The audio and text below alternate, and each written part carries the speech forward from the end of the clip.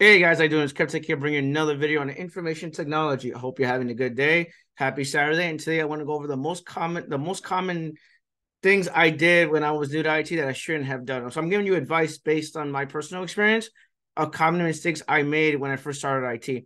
Obviously, you're new to my channel, know what to do. Rate, comment, subscribe, give me a thumbs up. Really appreciate it. Today we're gonna go over that. So for me, number one, and I'm gonna put a time codes on this so you know what I'm talking about for each time code. Number one for me is gonna be not having a mentor. So like when I was brand new to IT, I had zero mentors. I never had a mentor in my life. I'm just being honest with you. I don't it's not I don't believe in mentorship. I just didn't think of it at the time. So like literally I was just doing everything on my own and just learning on my own, studying on my own, building my own home labs. And that's a common mistake you make when you're brand new because you think that you should be doing everything by yourself, which is not true. At least, like you should have someone that you could relate to, or you could have someone that would help you get a job in IT. So those things are very important. Like, do you have someone that you could reach out to right now in your circle and your friends or your LinkedIn that has the job that you already want, and you could seek advice from that person. So mentorship is very important. Having the right mentor is extremely important. Um, for me, number two, and this is another thing that I talk about all the time. Number two is finding your community. So what do I mean by that? So find a community of like-minded individuals that work IT or have a job in IT or are trying to break into IT or need advice in IT. People that already have the job that you want, or people that already work IT. And there's a lot of free things out there. There's like social meetups, there are Discords, there are Slack channels. So like find your community. It doesn't have to be anything crazy. It could be Hispanic, it could be African American, it could be women, it could be for veterans. It doesn't matter what it is. Like find your community. And I talk about this a lot. Like your community is very important because if you work together with other people, you will be successful. If you work with other people, it will help you. If you have groups that you could find to study A plus, Network plus, Security plus, that's going to help you as well. Like CompTIA has their own study groups. Professor Messer has their own study group. So like there are so many things out there that is free that people don't take advantage of. When I was brand new, I didn't reach out to communities. I literally just tried to do everything by myself, and that's a big mistake. You can't be doing that, right? If there are free resources out there, why don't you take advantage of it? So that's number two for me. Um, number three for me, number three for me, this is common because we all do this, is like spray and pray the resume. So like when I was brand new, I was literally using the same resume over and over again for each job that I saw online. I never tailor my resume to the job description or to the job posting. Literally, I'm just like spraying and praying my resume. And it doesn't work that way. That's number three. You can't be doing that. You have to fix your resume. So that's a common issue or a common mistake that we make when we're brand new to IT. We just spray and pray the resume. You can't be doing that. That's not going to help you. Down the long run, you're not going to be able to find a job. And that's probably the reason why you're not getting a job. Your resume probably sucks, right? So if you have a really crappy resume, no one's gonna call you, no one's gonna reply back to you. That's just the reality of jobs. Um, Number four for me is gonna be, which I didn't do at the time when I first started, was reach out to job recruiters. So like, this is something that's like it's like a hit and miss.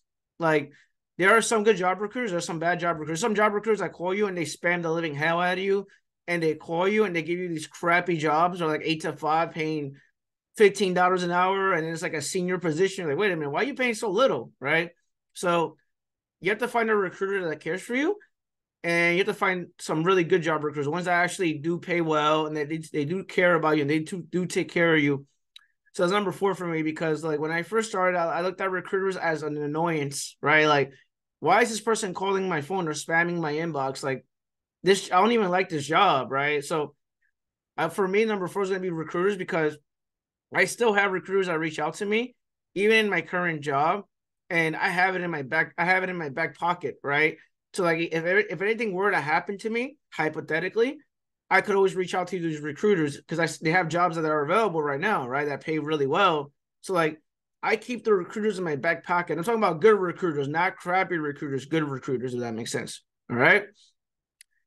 Number five for me is going to be like learning the right skills. And this is another one that I always talk about. Like, you have to learn the right skills. Like, a lot of people go and look for a job and they learn absolutely nothing about the job. And then when they go for a job interview, and they're asked about a specific skill, the person does an interview and they're like, oh, I don't know what that is. Oh, I don't know what that is. Oh, I don't know what that is. Oh yeah, I would Google that. If you actually done the time and training, the home labs, which I always talk about, hands-on training, right? It's number 5, hands-on training, and actually learn the skills needed for the job. People will take a chance on you. If you know what you're talking about, people will be, okay, this person actually took the time to learn these skills, right? So that's very important. And I talk about this a lot. Like, skills are very important. Home labs are very important. So those things are very important. So when I was brand new to IT, I didn't look at that. Then when I got my second job, I created Active Directory from scratch on a VM with Server 2012 R2. And I installed Active Directory. I did group policy. I did shared drive permissioning. I did user accounts, account creation, password reset, unlocking accounts, resetting accounts, expiring accounts, disabling accounts. I talked about that during my job interview. And the reason why I got my job was because of the home labs. And if you go to my Discord right now, a lot of people got jobs because of their home labs. And that is what I call the on-demand skills, right? If you have the right skills, then you could sell yourself and you could talk about it when you go in a job interview. So skills are important, right? The next thing I'm going to talk about, which it's like, this really depends where you live, right? It's certification. So certifications are very important. So like, you may need A+, you may need Network Plus, you may need Security Plus. You may need a Microsoft certification. You may need an Azure certification. You may need a Google certification. You may need a Cisco certification. It really depends where you live. It really depends where you're at. So that's very important for me, because when I first started, like, I was looking at the A+, I took the A+. I didn't get any certs after that, but then you go to these jobs and they're asking, yeah, I can't hire you because you don't have the cert. Or I can't hire you because you don't have a degree, right? So it's like, you may need a degree, you may need a cert. That's the other one. The last one for me, which is dear to my heart, which I always talk about, is networking. So a lot of people do not take the time to network. A lot of people take the time to study certifications, build home labs, but they don't take the time to fix their LinkedIn profile. And your LinkedIn profile tells a story about you. Your LinkedIn profile tells what have you done professionally in your career. Obviously, LinkedIn is not Facebook. We'll talk about that real quick, because people think LinkedIn is Facebook. It feels like it sometimes, right? Where you see these really strange posts, right? But LinkedIn is important. Take the time to fix your LinkedIn profile, your LinkedIn profile picture, your LinkedIn URL, enable the feature section, enable your obviously go in there and enable the feature section so you could post your certifications, your project work, your websites, your GitHub, etc., etc. Remember that your resume is not the same as your LinkedIn profile, so make sure that these are two different things. Put what current job you're currently working at and what you're doing there, and a little bit about that. Put your skills in there. Make sure you try to get some endorsements, some recommendations. And try to network with people, try to talk to people. And obviously I say do it in a genuine way, because a lot of people just add people without even getting to know them. And this is the issue that I have on LinkedIn. Like, I didn't use LinkedIn a long time ago because I didn't take it professionally. I didn't take it seriously at the time. Now I do, right? So the problem with LinkedIn is that a lot of people add people without properly introducing themselves. And that is not how you connect on LinkedIn.